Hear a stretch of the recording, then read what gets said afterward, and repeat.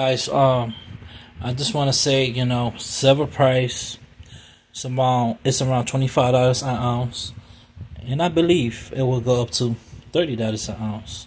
So that's why I collect these buffaloes. I dollar cost average. 3 weeks ago, I paid for one buffalo $27. Another week ago was $28. The prices keep going up.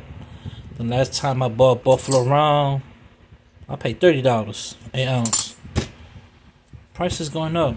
I got this today. Cauterized American Silver Eagle. I paid $30 for it.